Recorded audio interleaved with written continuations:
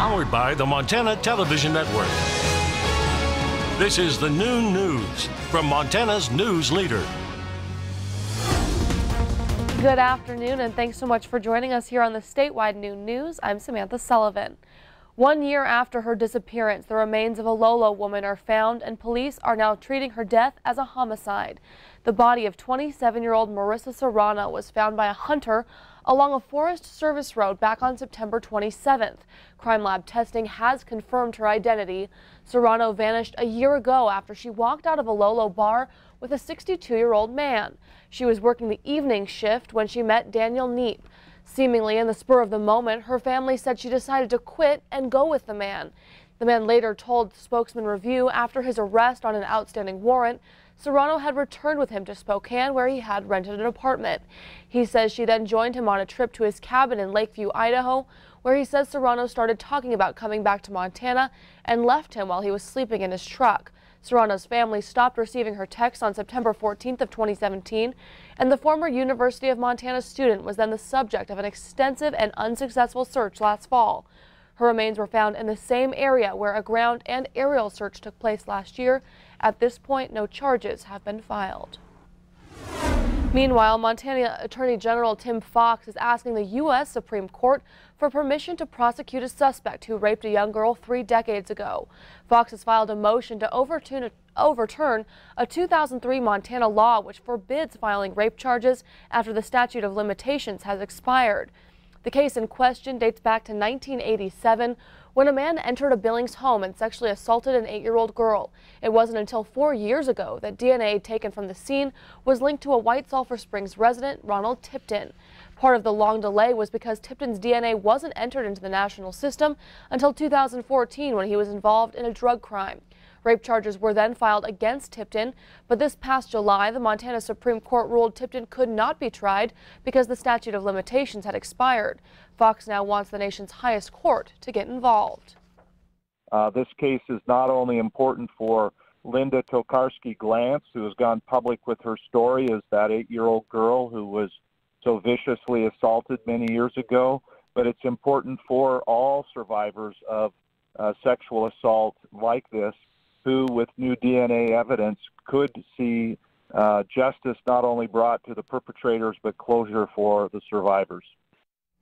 This 1987 rape is the same crime that Billings resident Jamie Ray Baumgard was convicted of and spent 15 years in prison for until DNA evidence exonerated him.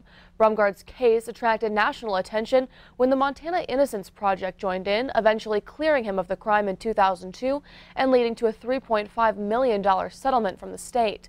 The Supreme Court only accepts 60 to 65 cases per term, so it may be unlikely the Tipton case will be accepted, but Fox believes all 50 state attorneys general could file Friends of the Court briefs, which would increase the likelihood the court will agree to hear the case. Fox says he expects to know by the end of this year, and if successful, he hopes to personally argue the case before the High Court. In other news this afternoon, a Stevensville area house is a total loss after it burned down late Wednesday night. According to Stevensville Rural Fire District Chief Rex Olson, the Emerald Drive house was under construction at the time.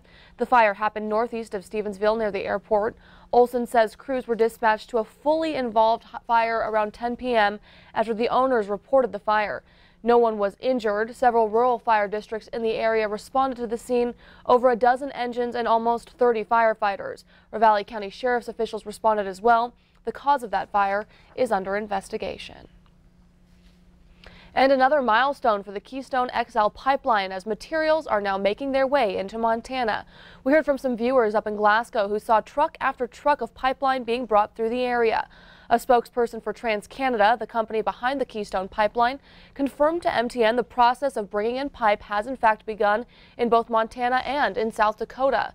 Glasgow Mayor Becky Erickson says the company told her they could expect 40 to 45 trucks carrying pipe to go through town every day. The pipe will be stored along the route ahead of construction, which is set to begin this spring or summer. And now we're turning things over to Ed in the Weather Center. Ed, it sounds like we're in for a bit of a cool down. That's for sure. Portions of the state that really saw some warmer temperatures for yesterday or struggled to it. There was a contrast across Montana. Readings anywhere from the 30s and 40s all the way to the 50s and 60s. 64 yesterday in Dillon, and a lot of readings in the 60s through southern Montana, northern Wyoming, even 70 in Warland. But now we're seeing the clouds starting to build in around Butte. A chance of showers, even thunderstorms through southwest Montana. Here's a look towards Helena right now with some of the cloud cover, and in Billings already some morning showers and more on the way, and chilly enough for rain and snow. We'll take a closer look at the forecast details coming up in just a few minutes. Jed, well, on to the campaign trail this afternoon. The top electoral contest in Montana this year is for the U.S. Senate. This week, MTN's chief political reporter Mike Dennison is taking a closer look at the candidates in that race. Today, he looks at Republican challenger Matt Rosendale. State Auditor and Insurance Commissioner Matt Rosendale moved from Maryland to Montana 16 years ago, buying a ranch north of Glendive in far eastern Montana. It already has a substantial political resume in the state. He served 6 years in the legislature. He ran for the U.S. House in 2014 and won election as state auditor 2 years ago. Rosendale's professional background is real estate development. Most recently, he put together a housing subdivision just north of Great Falls. Rosendale says he got involved in politics at the urging of friends and neighbors who wanted a conservative voice representing them. Folks asked me to go in and run for office to reduce regulations that they found to be burdensome on them and their businesses. They asked me to reduce spending. They asked me to protect their property rights. They've asked me to protect their gun rights. That's what I've done. He won a four-way primary in June to become the Republican nominee to challenge Tester. Since then, he's had President Trump firmly in his corner, with visits to the state twice to campaign for Rosendale and go after Tester. It's time to retire liberal Democrat John Tester. Rosendale has returned the favor, saying he's all in for helping Trump carry out his agenda. I think that the entire agenda that the president has put forward is all very important. It's basically to expand our economy, it's to reduce regulations and the burdens on our businesses and our families, and it's also to make sure we preserve our national security. Rosendale says Tester is just trying to slow the Trump train, noting his opposition to the 2017 Republican tax cut bill and Trump's Supreme Court nominees, among other things.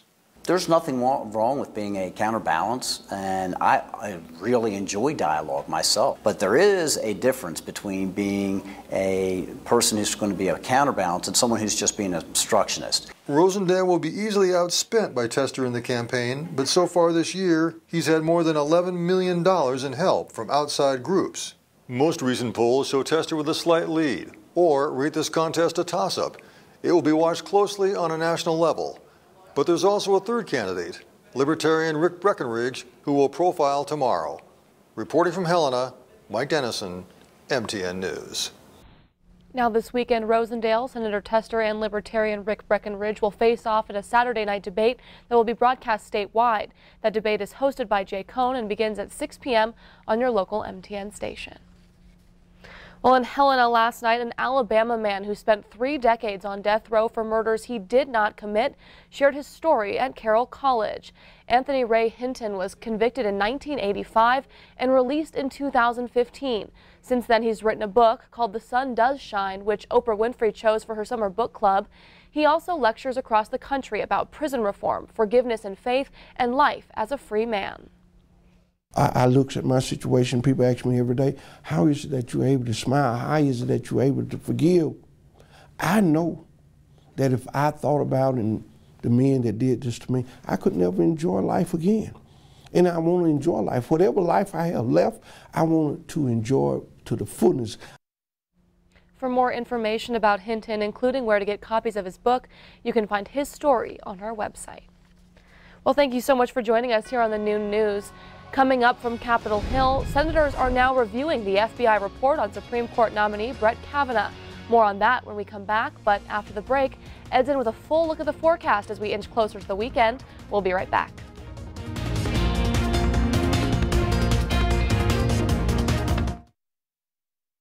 You're watching MTN News with Samantha Sullivan.